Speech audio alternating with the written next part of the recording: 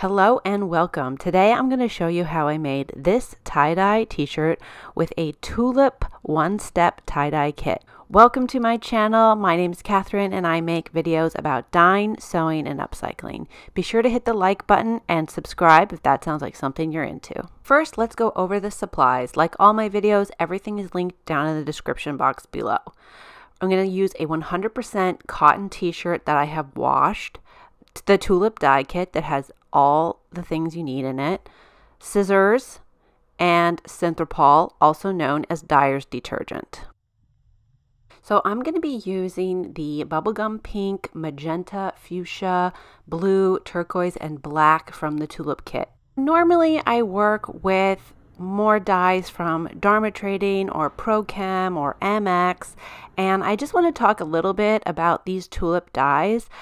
They are not as strong as those other dyes I mentioned, but they're pretty good, especially if you're a beginner and you're just getting started with tie-dye. This kit comes with everything you need and it's super easy to find and affordable. So let's start to mix up the dyes. I've already mixed up my purple, blue, and black, but let's mix up these other ones. So the kit comes with these squeeze bottles with the dye in the bottom, and all you have to do is add water. The instructions say to fill the bottle completely with water, so that's about 8 ounces, but I like to fill them about halfway full with water, so that kind of makes it a little bit stronger. That way the dye is a little bit more vibrant, just like a Dharma Trading or a Jacquard dye. This kit does not come with extra soda ash. The soda ash comes in the bottles. So a lot of the other dyes you have to use a soda ash soak, which is an extra step. So these are just one step, which is really easy. If you want a more pastel color, you can just fill it up all the way by all means. I know on Instagram and Pinterest there is a lot of pastel-y type of tie-dye. I see that really is trending, so by all means, if you want it to be more pastel, fill it all the way up. So just decide what you want for desired results and mix in the desired amount of water and shake it all up. Like I said, I am using about half of the amount of water that it recommends in the instructions. So here they are, all mixed up. All of the powder is completely dissolved and I'm ready to fold. Alright, so let's get started with the folding. I'm going to try to smooth out my t-shirt as much as possible, and this has been pre-washed so that all of the sizing is off from the factory. And I'm going to start to fold it hamburger style, and then I'm going to make a long skinny triangle like this, almost like a paper airplane, and I'm going to accordion fold the top half of the shirt into this paper airplane shape, and I'm just kind of making it as smooth as I can as I go. As I get to the sleeve, I'm just going to continue to fold it along the established triangle that I have as if it were an entire big piece of fabric. Now I'm going to do the lower half of the t-shirt the same way. I'm just accordion folding it, one forward and one backward, to make sure I get a even distribution of dye. And with the bottom part of the t-shirt, I'm just going to also make it follow that triangle.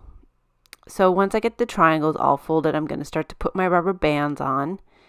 I'm putting rubber bands about every 1.5 inches, and I like to start at the thickest part. I'm going to continue to put rubber bands around the entire thing, and you can adjust rubber bands to be more evenly spaced once everything is completely tied up.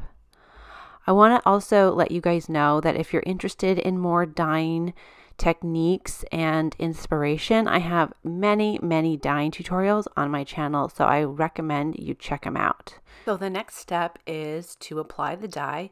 Before I do that, I want to make sure that my t-shirt is wet. I don't want it to be too wet, but I want to make sure that it has some moisture. So I'm going to wring it out after I dunk it in some water. And I have my drop cloth set up.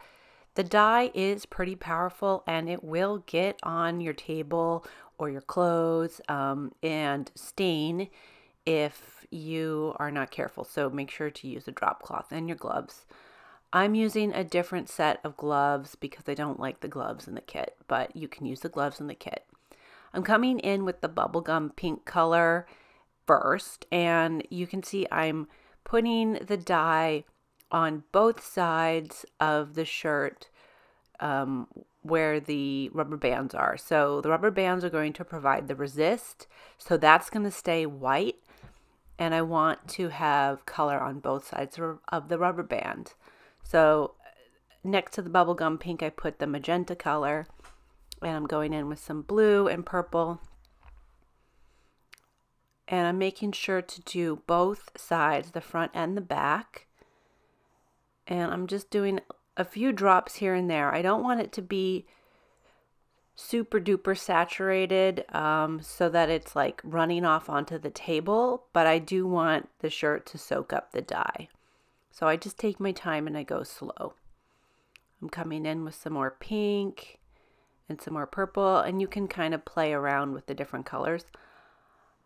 I'm putting the colors that are next to each other or closest to each other on the color wheel together. So I'm doing pink in the middle and purple and then out to the blue. That way it will be kind of a nice ombre effect. And I'm adding a little bit more blue, and I'm just making sure to not get blue on the light pink parts. So I want to make sure that I'm wiping up any excess dye that I have on my table, just to make sure that I keep the whole thing as intended. Now I'm coming on top of all of this with some black. This seems like a little scary, like it's going to completely cover up all your tie-dye, but if you get the dye into all the nooks and crannies before you add the black, it'll be fine. So the black is just going on the outside part. So I'm turning it over and putting black on the whole thing. I think that adding the black kind of gives it a little bit more of like a grown-up, sophisticated look, and it will tie together all of the pinks and purples and blues really nicely. So again, I'm just going to wipe it all up, wipe off my hands, just being very careful not to get dye all over me. And then I'm going to use my cling wrap. I want to get the whole thing covered in plastic so that it stays wet, and I'm going to let it sit for 24 hours so that the dye can batch and it can really get into those fibers. So I just want to make sure I wrap the whole thing up, and I'm going to double wrap it just so it's not covered in dye. And then I'm going to just put it in a little spiral here and put some more cling wrap on top of that too. There it is. It's ready to batch for 24 hours. Let's see what it looks like tomorrow.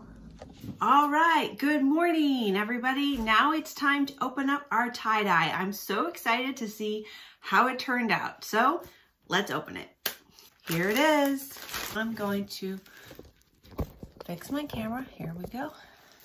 So the reveal is always the most exciting part of any tie-dye project, and I actually saved these gloves overnight, so you can do that to reduce waste in your projects.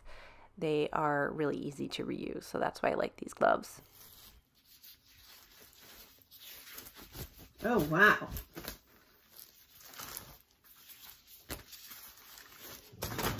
Nice. Ooh, time to rinse. I took it directly to the sink to rinse with cold water because I didn't want the dark dyes getting onto the lighter parts or the white part to become dyed by like a bleeding effect. So I'm just rinsing it with cold water, just agitating it nonstop until the water runs clear. So once it ran clear, I then changed to hot water, and I'm using Synthropol, which is also known as dyer's detergent.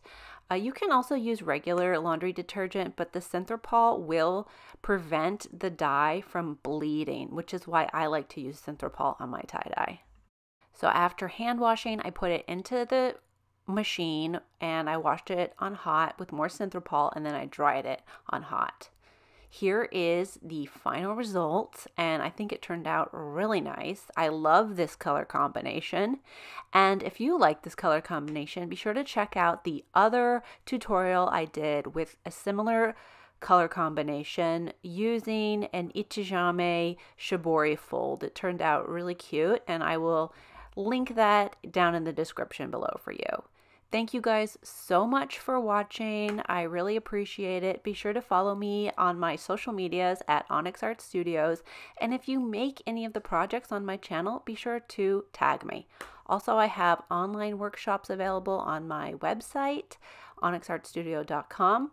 If you like this video, be sure to check out these other videos for more inspiration. Be sure to subscribe for a new video every Thursday. All right, see you guys next time. Bye.